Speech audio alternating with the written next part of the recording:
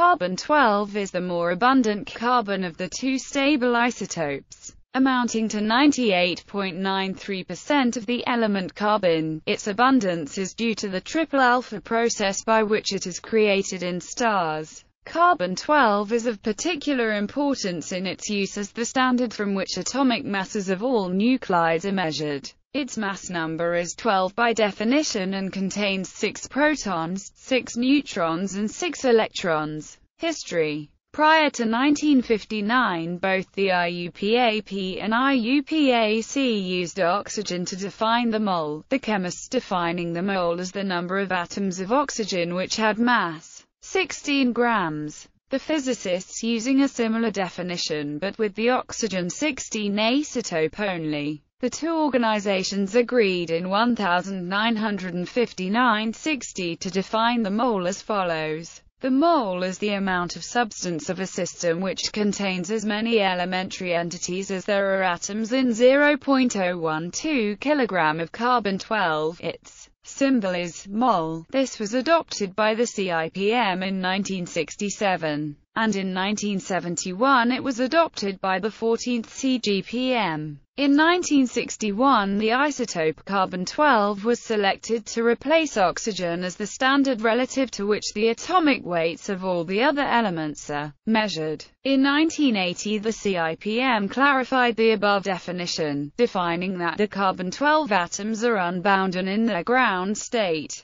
Hoyle state. The Hoyle state is an excited, spinless, resonance state of carbon-12. It is produced via the triple alpha process, and was predicted to exist by Fred Hoyle in 1954. The existence of the Hoyle state is essential for the nucleosynthesis of carbon in helium-burning red giant stars, and predicts an amount of carbon production in a stellar environment which matches observations. The existence of the Hoyle state has been confirmed experimentally, but its precise properties are still being investigated. In 2011, an ab initio calculation of the low-lying states of carbon-12 found a resonance with all of the properties of the Hoyle state. Isotopic purification. The isotopes of carbon can be separated in the form of carbon dioxide gas by cascaded chemical exchange reactions with amine carbamate.